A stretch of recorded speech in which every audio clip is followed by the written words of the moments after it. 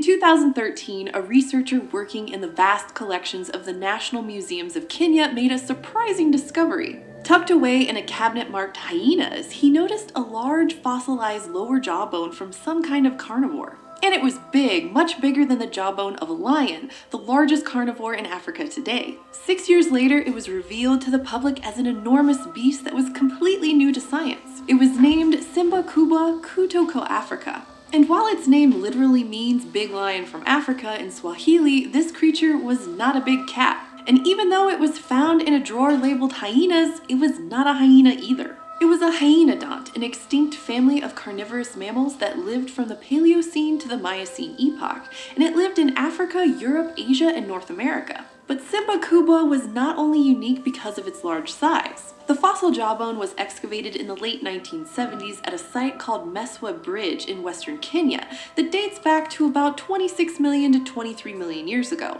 Okay, so far we know that a few years back, someone was looking through an archive in Kenya and they get this jawbone, which relates to something that was found decades ago.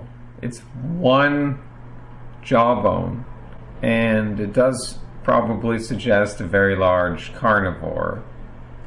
But I mean, what do we really know from this? It's not very much.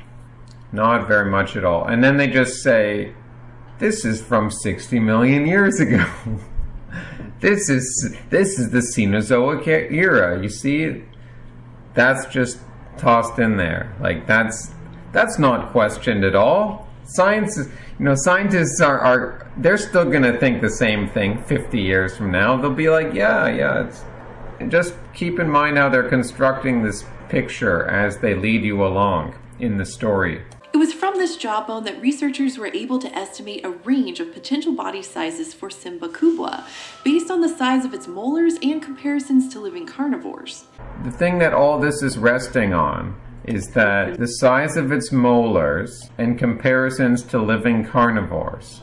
That's great. I mean, there's dental forensics. Those people can tell a lot about people by looking at their teeth. And I mean, sure, you can infer a lot from teeth, but is this really sufficient? I mean, come on. Just because it's like a few teeth and you're inferring all these things about this creature. I'm not saying, no, this creature didn't exist and evolution is wrong because this creature didn't exist. That's not what I'm saying. I mean, this creature very well could have existed. I mean, I doubt that it existed as long ago as they say it did. I don't know how old the Earth is, but I'm quite skeptical of saying that the Earth is all these multiple millions of years old, because that's just done because it fits the theory that you need all these millions of years to have all these random mutations which somehow produces new species. You know, that's beside the point. I'm just sort of looking at this video to see the typical reasoning process, like the typical, how did these people think? How did they lay it out for you? And it looks like at its smallest, Simba Kubwa was probably the size of a large lion, and at its largest, it could have been larger than a polar bear. And it was a hypercarnivore, meaning that it... So it was larger than a polar bear, it was a hypercarnivore. I mean, sure, the jawbone is going to tell you how big the skull is, and then that's going to give you a reasonable idea of how big the body is, but you don't really know. I mean, maybe it was like a big jaw, but then the body wasn't that big because you have no other bones of this creature. It got more than 70% of its calories from meat. Based on its age and its monstrous size, Simba Kubwa is the oldest known giant member of its subfamily of hyenodonts. These hyenodonts gave the world some of its largest terrestrial carnivorous mammals ever known.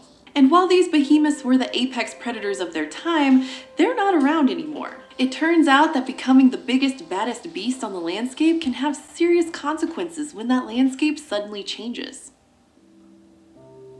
Hyenodonts are members of an extinct order of carnivorous mammals called the creodonts. And even though they were super carnivorous, creodonts evolved independently from the order Carnivora, which includes all modern felids, canids, and other critters. Creodonts are older and more... They evolved, I mean, that's another assumption they're making, that these things slowly changed from one another, and maybe some of them did, because if they're If it's the same species, you can get different variations of that species. But I don't know. I mean, there are barriers between species.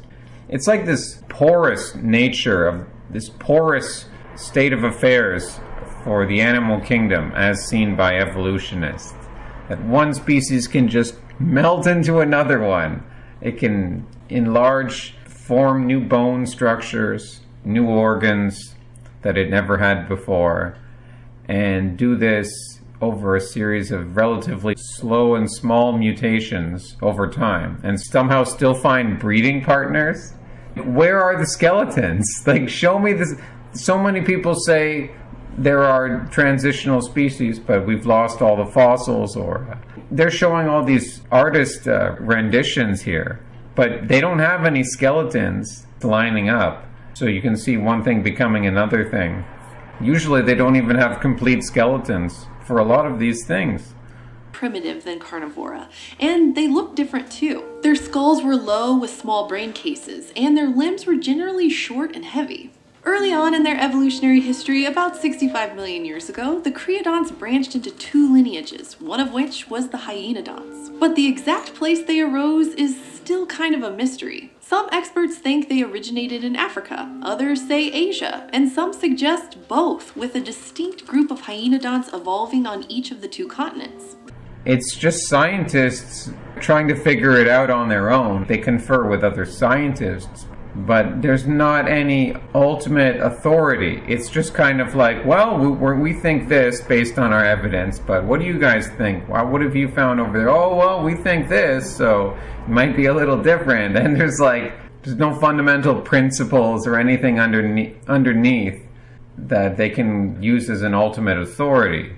It supposes that the truth is somehow out there, and we can somehow get to the truth and understand it by using reason on our own. I mean, come on, do you really think that's possible? That's pure pride to think that you could do that. No, it's the other way around. We've sort of been laid down here by truth.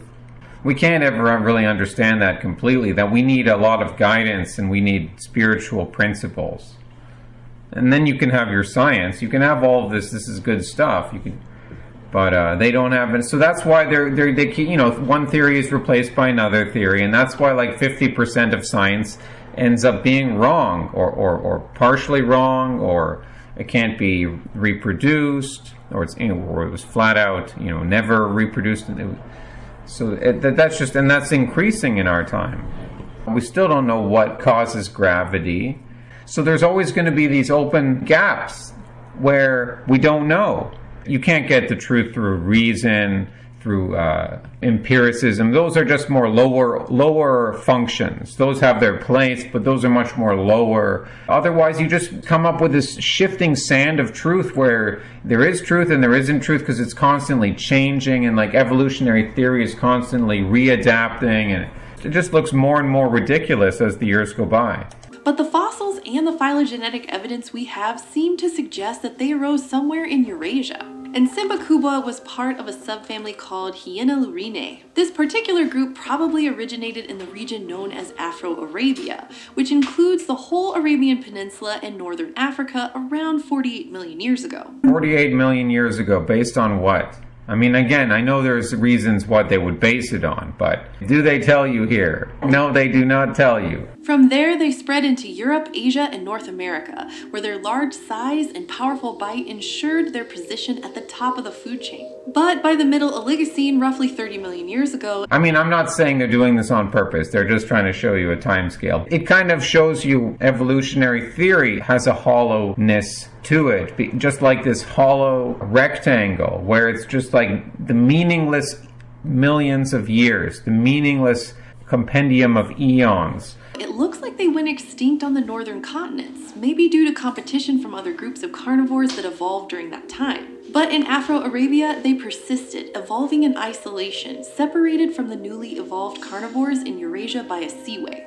And this isolation could have contributed to the rise of giant hyenodonts like Simbacubua, because it wasn't until the early Miocene, around 23 million years ago, that evidence of the largest members of this group appeared, approaching the size of modern-day rhinoceros. What What we know about Simba-Kupa and its close relatives comes from a very fragmentary fossil record, which is mostly made up of dental remains and a few bones from the rest of the skeleton. This limited fossil record has made it hard to figure out what their family tree or even they themselves looked like. So now they admit they have no idea what they really looked like, but we're going to give you all these artist depictions. So the evolutionists are very creative in that religious sense. They're going to create a world for you to imagine. Now, of course, PBS did not directly set out to prove evolution in this video.